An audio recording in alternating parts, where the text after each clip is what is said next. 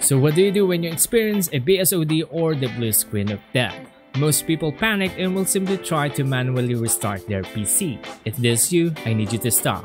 Because if you keep doing this every time you experience a BSOD, this will cause more problems in the future. What I want you to do is to grab your phone and take a photo of the stop code error. Because depending on the stop code error, there are several ways to fix it.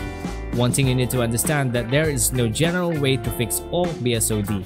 Because the cause of the problem, aka BSOD, could be one or two of your PC parts, or it could be Windows itself is the problem.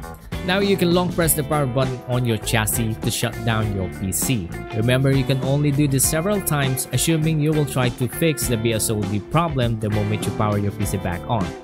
Never neglect and always try to fix the PC problem so you won't have more PC issues in the future.